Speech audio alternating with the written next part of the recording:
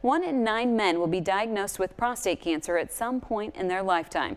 And during the pandemic, doctors have concerns about people not coming in for their regular appointments. KRCG 13's Lexie Petrovic joins us live with this story.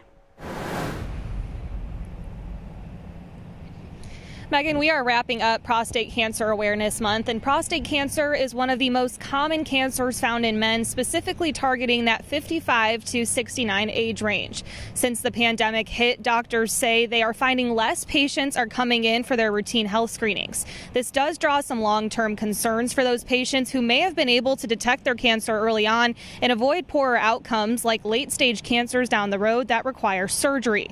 Doctors say while people are doing their best to stay safe during the pandemic, it's equally as important for people to come in for their regular appointments. Ultimately, what everybody wants is they want the best for their family. They want to be out working so that they're providing for their family and that they're helping all of those other people by.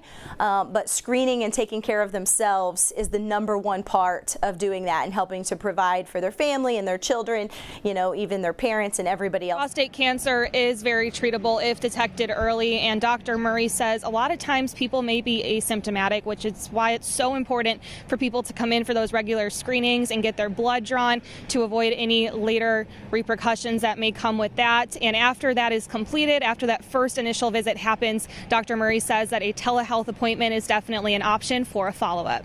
Reporting live in Columbia, I'm Lexie Petrovic. Megan, back to you.